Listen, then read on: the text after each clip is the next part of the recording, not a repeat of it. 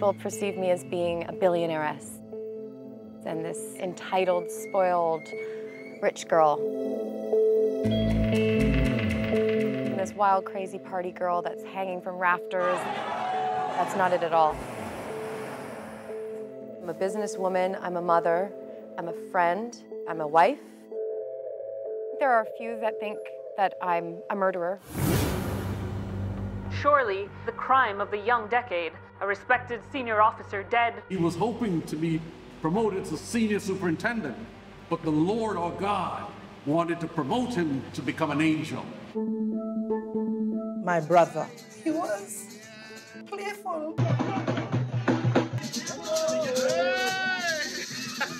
He was a very happy person. Henry Gemot, from everything we know, was a very jovial guy. He loved his family.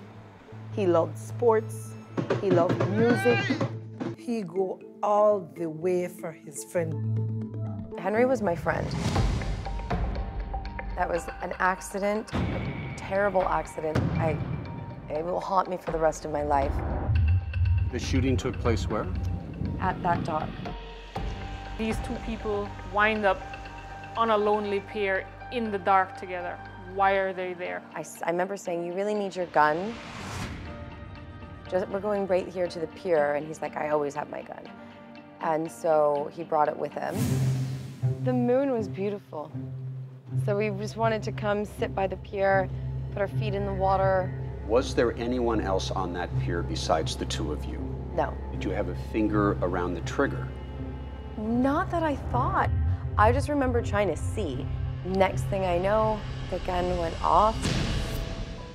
He fell on top of me, and all I could feel was warmth, and I later then realized he was bleeding on me. She feels this warmth. You know, when we talk about warmth, we think about warm cookies or a blanket. We don't think about the warmth of death.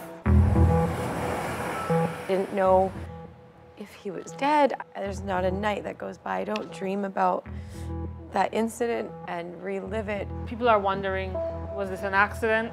Was this murder? Jasmine Hartin was arraigned in the San Pedro Magistrates Court on a single charge of manslaughter by negligence. My brother was shot behind the ear, execution style. She should be charged for murder. Murder. Murder. I'm not a murderer. That's ridiculous. Miss Hartin, do you have anything to say? My freedom is at stake. My relationship with my children is at stake. Why won't you let me see the kids, Andrew? She gave so many stories. So who knows when she's telling the truth?